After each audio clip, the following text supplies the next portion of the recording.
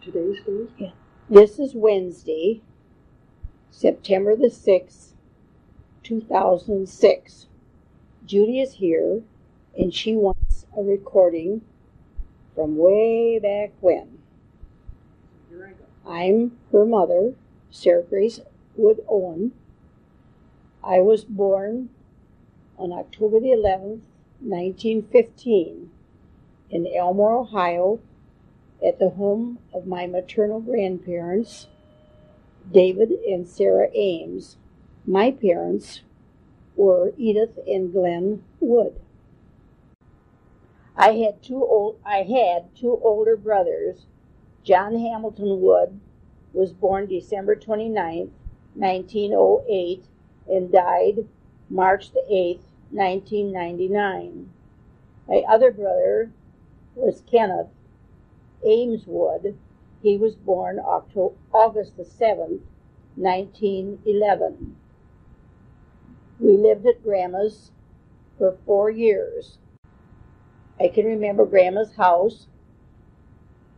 It was an open stairway, and at the top of the stairs was a small room with nursery rhyme wallpaper, and that was my room. And then it went into another room, which was my brother's room, and then on into another room was where Mom and Dad had their bedroom.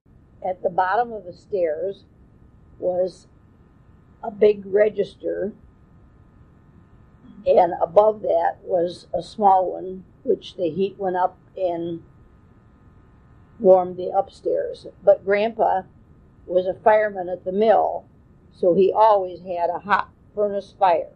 And one morning I came down the stairs and ran across that register and burnt the bottoms of my feet.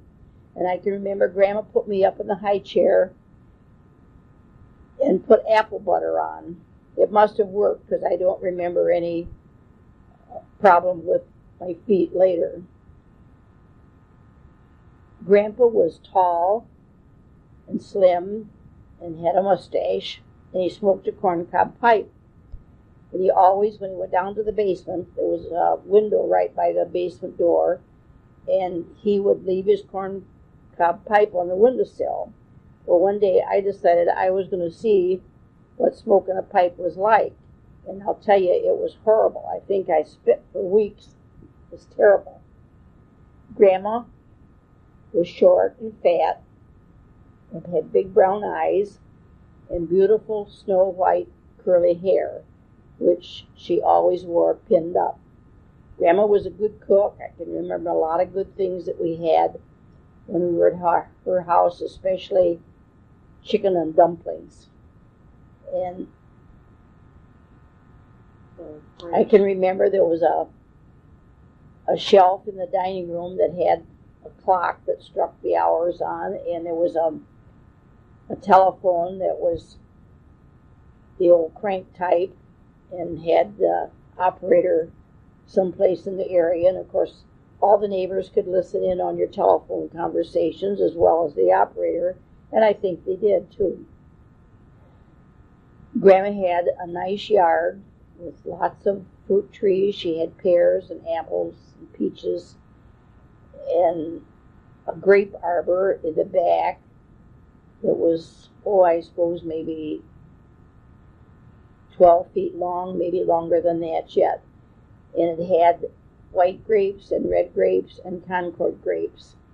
And it was completely covered with the sides and the top, so it made a nice place to play house. There was a big lilac bush by her bedroom window, and that was there for years and years. She had a big garden from the yard through over to the railroad track, and also had chickens. And now Joyce and Eugene Contact live there, but the yard, the trees, everything's all gone. It's covered, just full of buildings right up close to the house. And Grandma turned over in her grave as she could see that now. I can remember some of the people that worked at the factory there, and they were always attentive to the kids in the neighborhood. And I think there's a picture someplace of me sitting up on a barrel with dark glasses on, and I imagine some of the women that worked there did that. We lived there with Grandma for 4 years, and during the World War, First World War, when they had the flu epidemic, I had the flu, and my brother Ken said that I almost died, and that was when he decided that he was going to be a doctor, and he did become a doctor in later years. The only thing I remember about it was that I had a bed or a cot by the window that looked out to over the garden to the railroad track, and I suppose Grandpa told the engineer that I was there, so when they would be there quite a while to switch to another track or something, why the engineer would always blow the whistle and wave at me. Mom took the census at that time too, and so she was gone a lot of the time. I can remember in Grandma's living room, she had a leather, probably just a two-seated settee or damper or something, and it had a button thing in the middle. Looked like a pleated pillow or something. We used to play there thinking that was the steering wheel to our car.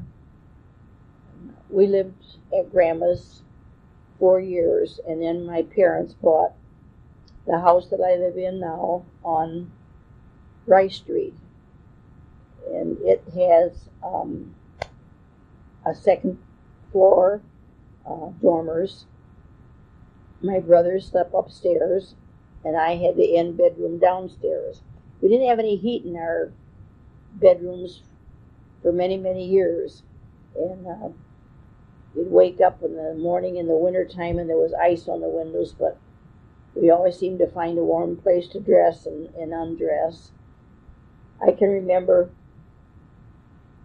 that I used to lay down on the floor by my bed and stomp my foot, pretending that I'd fallen out of bed. And then my dad would come in and put me back to bed. Don't ask me why I did it, but I did.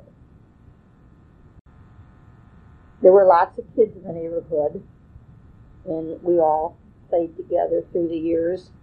We'd roller skate all over town, and in the evenings we played Run, Sheepy Run and a lot of games like that, or just sit under the street lights and talk or tell stories or something. And now the kids don't do anything, sit and watch television. Or what were the kids you played with? What were the names of the kids you played with?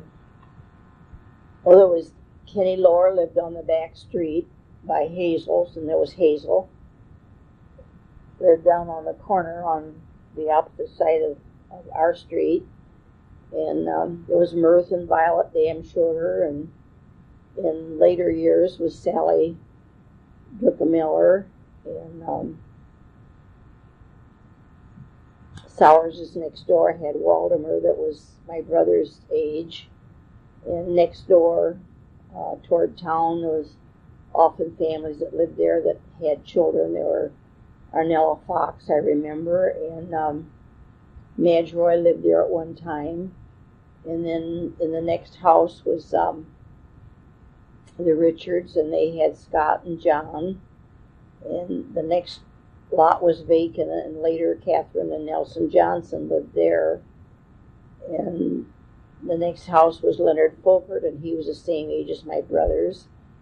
And the next house, where Pauline Blasey lived later, was a family by the name of Hartlieb, and I don't know, they had a lot of kids. Emma was probably my age, and then when there was an older girl, and the house was right on the sidewalk at that time, and I remember she used to stand on the other side and then jump out at you when you'd walk by. And the next place was a little house that's set way in the back of the lot, and that was Mr. Sauerwein. I think he must have been a bachelor. I don't ever remember any lady there. And then in the corner in the big brick house was Willie's, and Claude was a little bit older than I am. We always laughed because it seemed like there was a street light at every young person's house. and not where the old people lived. So we always laughed about that. Scott Richards had a pony when I was a kid, and so did Frederick Stifler, that lives out where Shadell's is now. And Frederick used to come in, and he would pull us in the wintertime. He'd pull us on our sleds. And Mom always told that we had our supper about 6 o'clock because my father worked in Toledo and didn't get home earlier. And in the wintertime, it's dark at 6 o'clock. And I wasn't home for supper. And nobody seemed to be concerned about it until Mom said, well, maybe somebody's picked her up by now. And she said, boy, my brothers flew out just like that and went out to find me. We used to go coasting down at Reed's Hill, down on the other end of town. And sometimes if the boys were with us, we'd walk across the river and go coasting over at Avers. Or we'd go down at the west end of our street to Provo's. But I don't think even kids coast anymore. I've never even seen a kid on a sled for a long time. We roller skated, and on the other end of town, I think Hennessy's lived there in later years, but on that corner, Matt Bader and his wife lived there, and they didn't like kids, and he'd do everything he could to keep us off his sidewalk to keep us from skating past there. What house was that? What house was that? Where Hennessy's lived, on the corner. Oh. Yeah. Okay. And Matt Bader he had a shoe repair shop at the end of the alley. Oh, well, it's a municipal building now, but it used to be the old fire station. And at the end of that alley was a little building, and he was a shoe cobbler. I can remember my brother Ken telling that at Halloween, Matt was in his outhouse so that they wouldn't tip it over, and my brother and the other big boys tipped it over with him in it. So why don't you use a new one? I think it was 1925 when the new bridge was built, and we used to go down there and hang over the railing on that and watch the things go floating by in the river. And I got a real pretty scarf and tam for Christmas one year, and we were down there hanging over the railing, and my hat blew off and went in the river, and I'm not sure my mother ever did know what happened to my hat. But we used to wade in the river and play along there. That never was very deep, but kind of dirty. You'd never do it today, I guess. Then there was the streetcar that over the bridge, and at the top of that, of the hill there on the left-hand side, there was a station for the streetcar, and we used to get on the streetcar on Sunday afternoons and go down to Oak Harbor to the movie. And maybe 3 or 4 of us girls would go together, and I think probably the movie cost a dime. The stores were open downtown on Wednesday nights and Saturday nights, and my cousin Irene, who was just a year younger than I am, we'd go downtown, and she never had any money, but my dad would usually give me a quarter or something, and so we'd go into Mrs. Guthrie's restaurant, which was next to the Bank of Elmore, and we could get a tin roof for a dime, a big dip of ice cream with any kind of dope that you wanted on it, and then peanuts on top. And that was our big deal for Wednesdays and Saturdays. Sometimes they had open-air movies where the fire station is now, and they had wooden benches out there, and then on Saturday nights they'd have a movie. I can remember it was a serial, and it was The Riddle Writer, and of course that was exciting. We went to church. We were regular attenders at church, and the Methodist church, And we had big Christmas programs, and then when they did some first changing of the building, I think they built that first back part on there. We had church at the Opera House downtown, and the Sunday school superintendent was Mr. Gemberling, who also had a newspaper. And I can remember he used to put his hands behind his back and sway back and forth and pray and pray and pray. So Mom would send us off on time to go to Sunday school, but we'd always dilly-dally along the way so that we'd be late and miss his prayer. That before they remodeled that back part where the choir loft, and that was down a few steps, and there was one room that had a potbelly stove. I can remember that. And I missed one Sunday, and Mabel Holcamp was my teacher, and the next week she wanted to know why I wasn't there. And I had a bad habit of being too busy to go to the bathroom, so often I had wet pants. And my mother thought, well, she'd punish me by not letting me go to Sunday school. So I proceeded to tell the teacher that I didn't have any clean underwear for Sunday school, so I couldn't come. It wasn't quite the truth.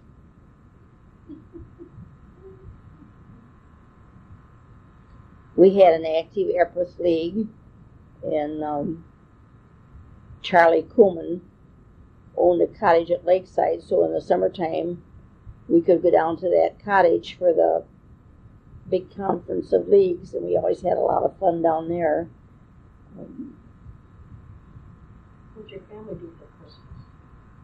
What did your family do for Christmas? Did they decorate a lot?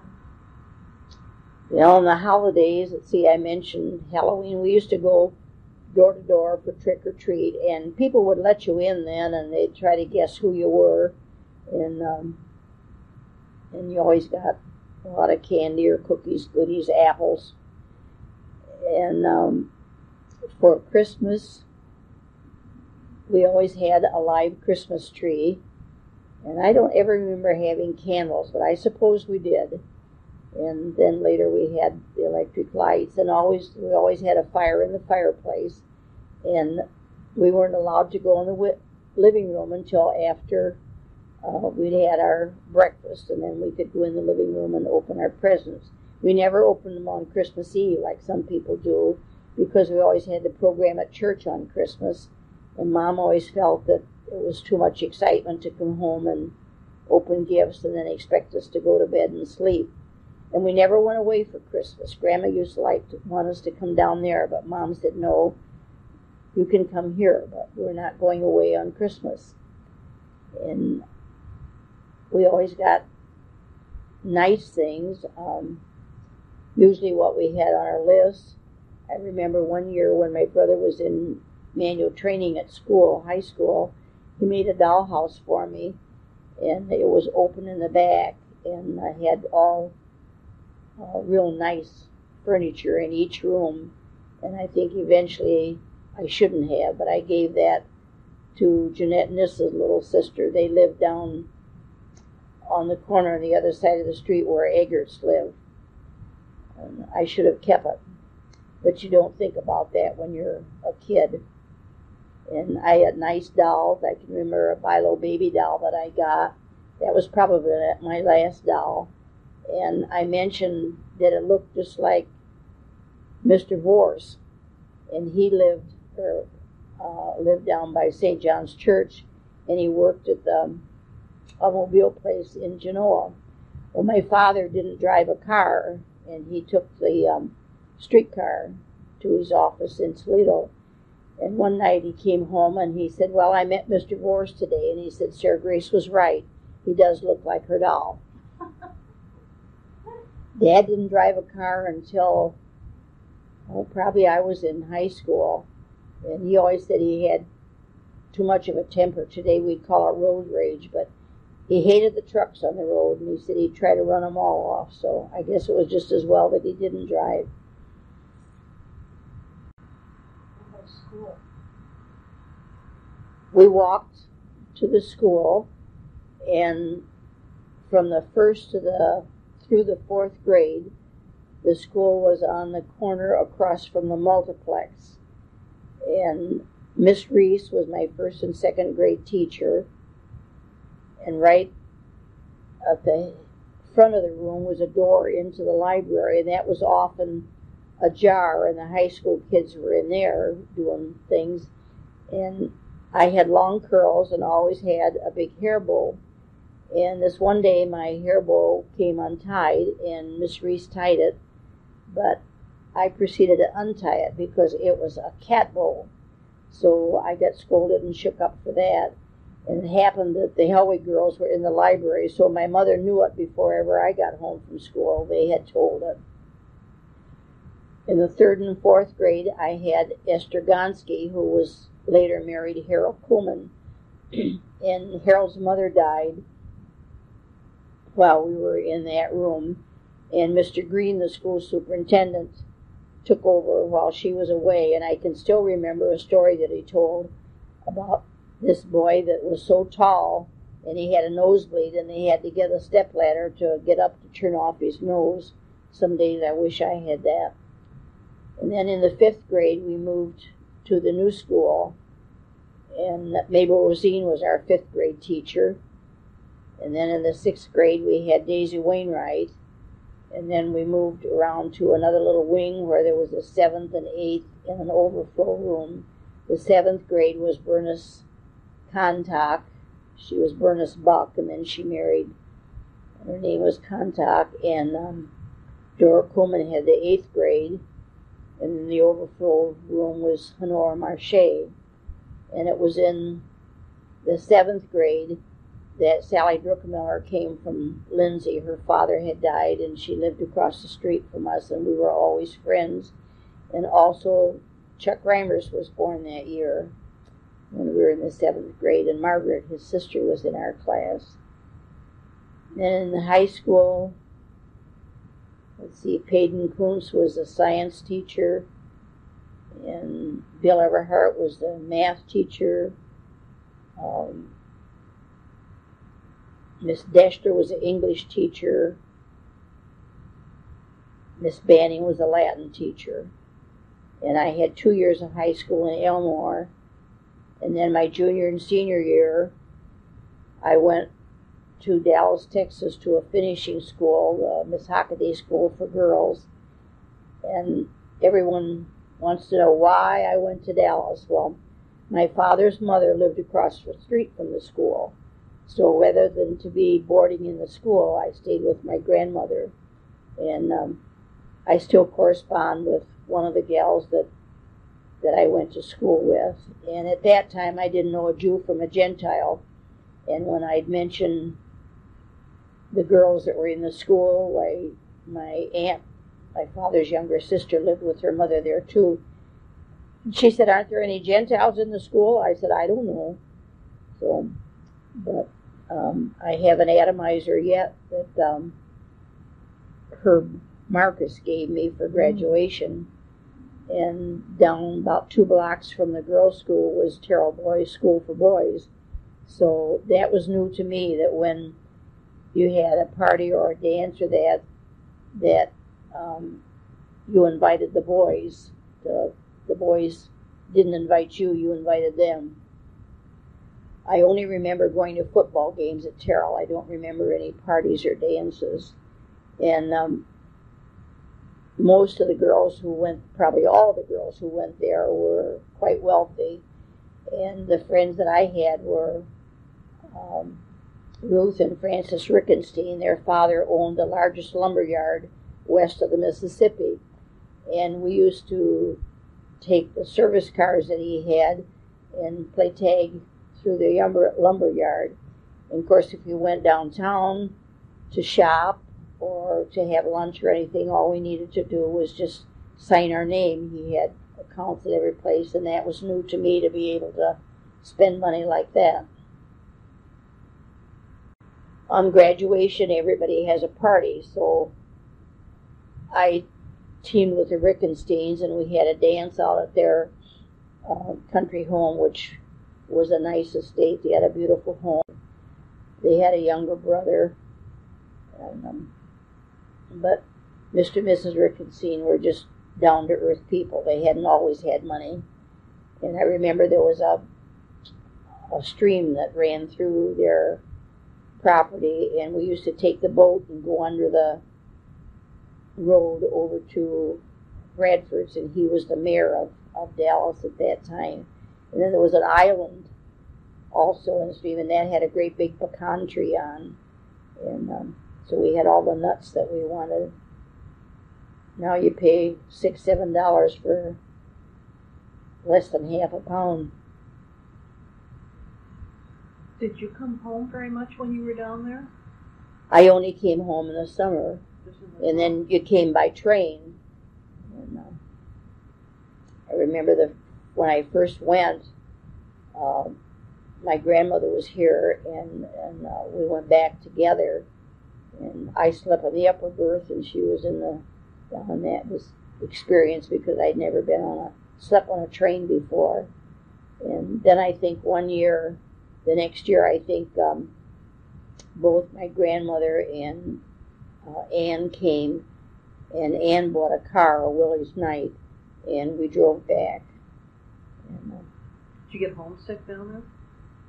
I don't think I ever was homesick. We were too busy to be homesick. And I enjoyed all the activities and the girls. And you probably wondered about boyfriends over all these years. My first love was Ralph Ling, and he may have been one of the reasons that I went to Dallas to school. I don't know.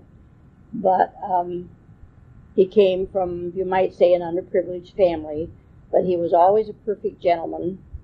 He always bought me a box of candy on special occasions.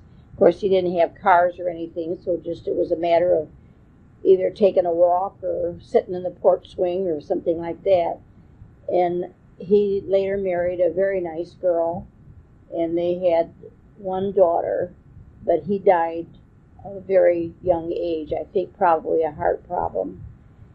And then in high school, I met Mel. The boys in Elmore always went out of town. They went to Woodville or Genoa to go with girls, and the boys from Woodville and Genoa came to Elmore to go with the girls. And Mel and I went together until I went away to school, and I don't remember him writing or anything at that time, but there was a new family that had come into town, Ward Whaley's, and they lived where Lowell Crumnow lives now, and Father had the hardware store. And I only met Ward at Epworth League, probably just a short time before I went to Dallas. I never dated him when I came home, but he always wrote the nicest letters and told me all about what was going on with the church and with the school kids and everything. Very interesting. And in Dallas, the Rickenstein girls that I was friend with had a friend, Warren Sibley, big, tall, skinny guy, and I dated him, and he taught me to shoot a gun, and I thought he was pretty brave because he'd go down and put a can on a post or something or other with me with a gun in my hands, and I could have shot him just as well. And he also taught me to drive a car. So when I came home the first summer, you had to have 5 years of language to graduate from Hockaday. Well, I had 2 years of French here. No, I had 2 years of Latin here, and I took 2 years of French there. But I had to squeeze another year of something in. Well, I started Cicero and Latin, and I couldn't stand that. So that first summer that I was home from school, I took 3rd year French from the superintendent's wife, Mrs. Green. And I was glad I learned to drive the car, because when I'd have Dad's car to go to French class, I would leave 15 minutes early, and I'd go as fast as I could over to Woodville. And Mel was working for, I can't think of his, it was Art Emsch's brother anyway, out in the country. So I'd get out there quick to see Mel, and then I'd come back to French class. And, Nobody checked the mileage on the car? apparently not, nor the gas tank either. Dad had a charge account at Lori Dolph's at the bottom of the hill, so the boys used it, and so did I. And then I guess I saw Mel during those summers, and then I went into nurses training in Toledo. I had planned to go to Ann Arbor, but inasmuch as I'd been away 2 years, I thought I wanted to stay closer to home. So I went in training at St. Vincent's in February of 1934. If I had gone in the fall, I would not have been old enough to take state boards when I graduated, and it'd be pretty hard to be out of classes for very long and do well in state boards. And it was during that time that Mel went to Washington, D.C. Why, I don't know. But anyway, he wanted me to quit training and to get married. So we went up to my father's office in Toledo. We went together, and he asked my dad, and my dad said, well, you'll have to see what your mother says, knowing that my mother would say absolutely not. So I stayed in training, and Mel went to Washington. I graduated from St. V's in the spring of 37 and had met a St. John's football player that I suppose I thought was something wonderful. And after I went to Detroit to work, we were married. The reason I went to Detroit, my brother Ken was in medical school, and he was driving ambulance at Highland General Hospital, and he said they needed nurses. Well, Toledo hospitals were paying $2 a day for 8 hours nursing, and Detroit was paying $90 a month with board and room. So that was big money, so I went there. And needless to say that the marriage did not work out. I had 2 children, Julianne Grace and Jim, and we were divorced in 1942. And that as soon as I was back in Elmore, my mother had rented the house and told them they would have to move, that I was coming back. And as soon as I was back in Elmore, Mel's mother in Woodville wrote to him and told him. So I immediately got a letter from him and asking me that if I wasn't divorced, to get a divorce because he was coming home in the fall and that we would get married. Well, I thought that sounded kind of presumptuous because I had 2 children, which would make a difference in a marriage, I thought.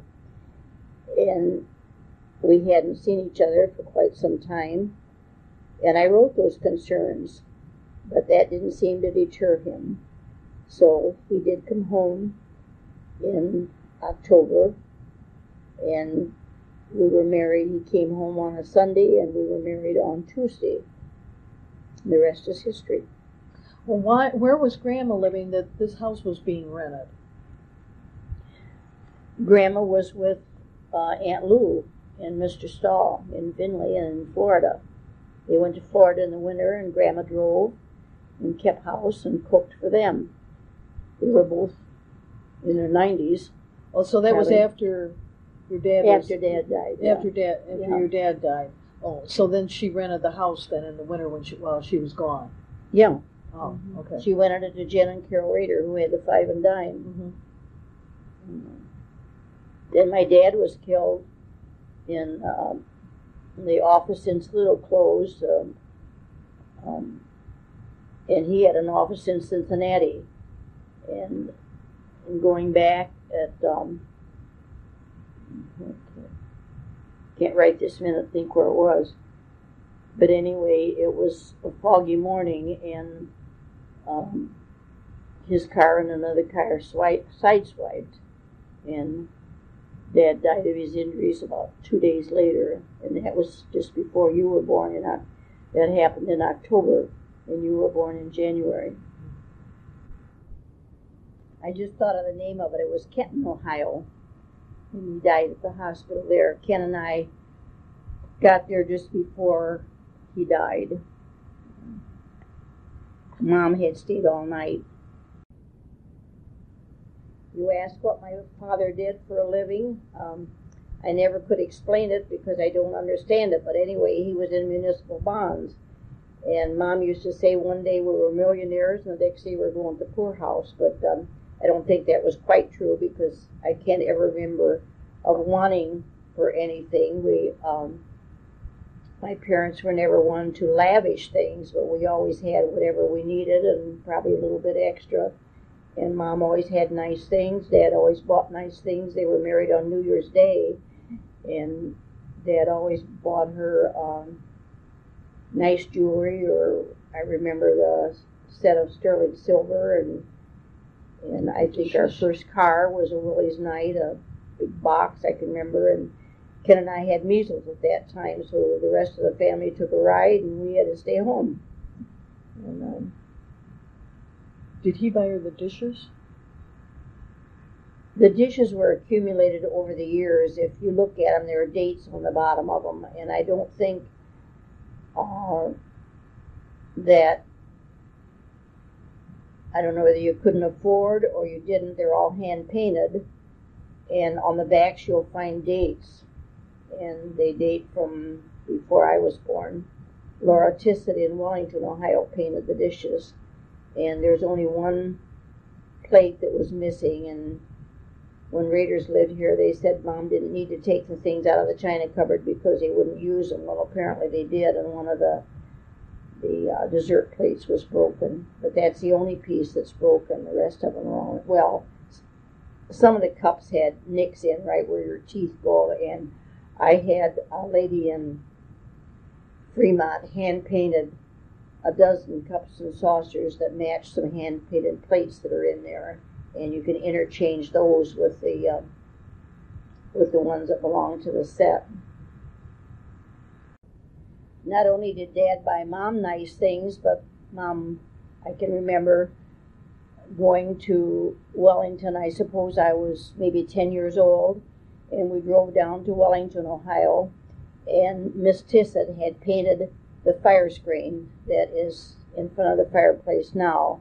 And I remember she paid $125 for it. Well, I suppose in 1925 that was probably a lot of money. And the thing that I remember most about, and I've always remembered, was when we were coming home on what is now Route 20, we were busy talking and we missed the corner at Busy Corners, the turn, and we ended up in Woodville and had to come home the River Road. Okay, what about your fur coat? Oh, that was a big deal. When I went to Detroit to work, my goodness, I was making $90 a month. I had money to burn.